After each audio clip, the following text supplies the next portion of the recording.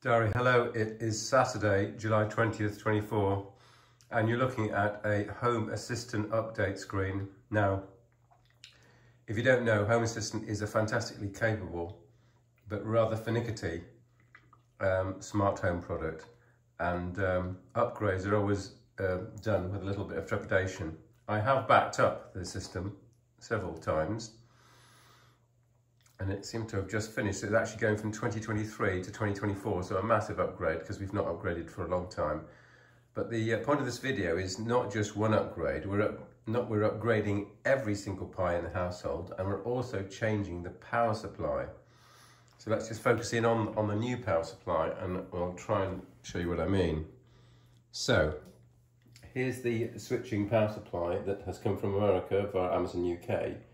And you see a number of fly leads also available from Amazon UK with USB-C outlets.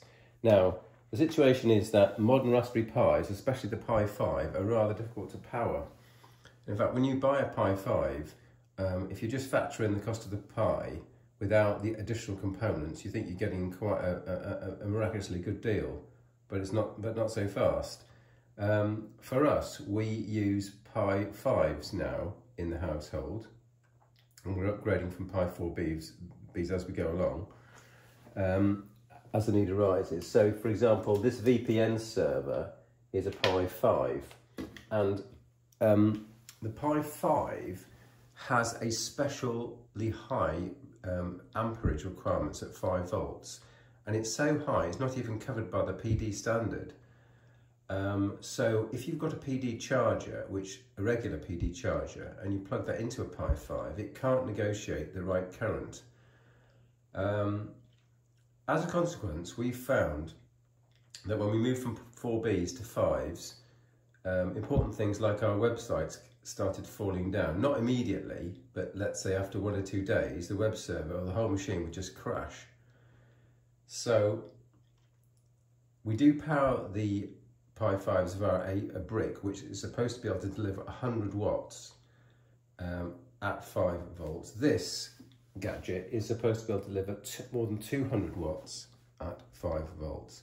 So the idea is we're going to switch over to this. So machine by machine, I'm doing a backup, and then doing an upgrade, I'm doing a shutdown, and then these machines are drifting into this study area where we are doing a full power test. So eventually all the Pis will be powered by here, and if that goes well, the next stage is to insert this power supply into the I'd like to call it the machine room, but it's really just a cupboard.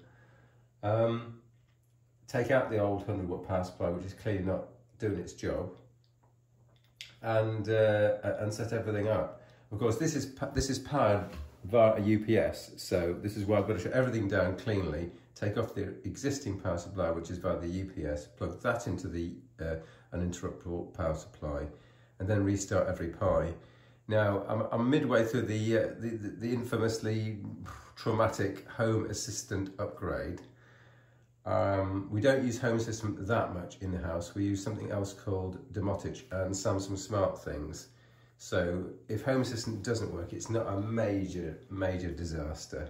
But for example, if the Pi hole, which is here and running, doesn't work, it would be a major disaster, because that's providing all our DNS and DNS blocking.